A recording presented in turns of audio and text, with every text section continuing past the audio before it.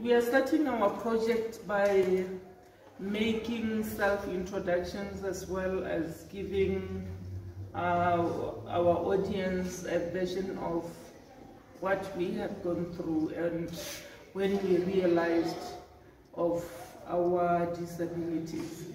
I'm going to share a story with you of one Thabo Baseki, who was a student here a few years ago, of how he discovered that he was blind. Thabo was born totally blind, and on growing up, because the parents took him just like any other kid, he didn't know he was blind. What was fascinating about Thabo's story was that he thought everyone saw black like he did. So to him, he was never bothered by his situation. He would go and play with other kids outside, and on knocking on objects outside because he can't see them, he thought that was how life was. He thought everybody else knocked on things that they come in contact with. Until this one day, at the age of 4, when he was playing with a cousin, and after hurting himself by knocking himself on a pool, the cousin, that's when, told him that, Thabo, kana you can't see. When you can see, you are blind. And that's when the mother actually heard of it and engaged him on the matter and told him about blindness.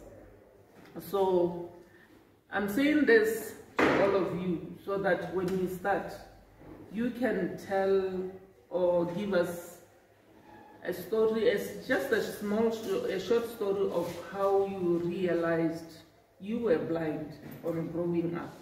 Or if you were not born blind, you can just tell us what happened to you at the time you got blind. Thank you very much.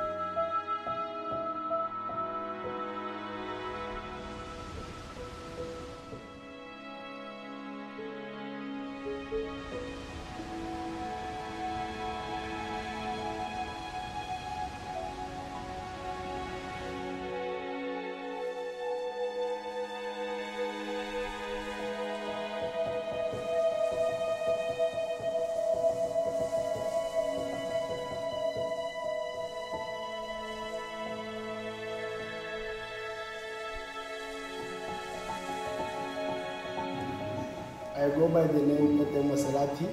I am from Sero. This is how I discovered that I am blind. It was on the 13th May 2013.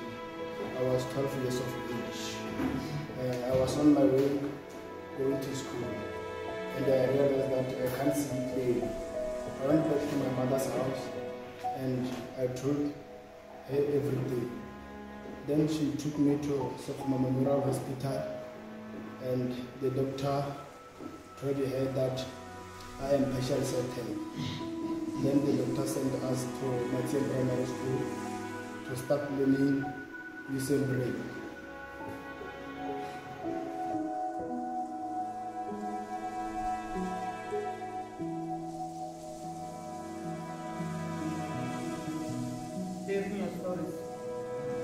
If you are just saying yes, if you are not saying no, are you comfortable with sharing your stories?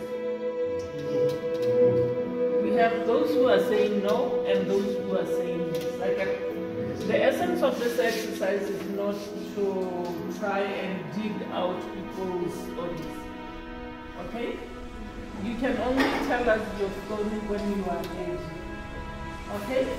And those who are, we will just pick 3 to 4 people who are comfortable with giving us their stories, and then they just briefly, in a minute, tell us what they remember about discovering their blindness or discovering that they are blind. Okay? We are not, that's actually the essence of this exercise. You have to, build the confidence to tell your story. You have to understand why you have to tell your story. But before you understand that, then you can hold back, it doesn't matter, until such a time when you are ready to tell your story. Because like I said yesterday, this story, your story, actually leads to you understanding your situation and coming to terms with your situation in the setting that you are in. That is in a school environment where you stay away from your parents and family. That is where you have to get accustomed to how things are done. You have to get accustomed to being independent after being taken care of your parents by everyone. Okay? So I'm going to start with you. Okay.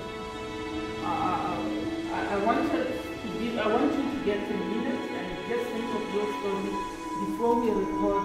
Before we start anything, you just tell us how you discovered your blindness.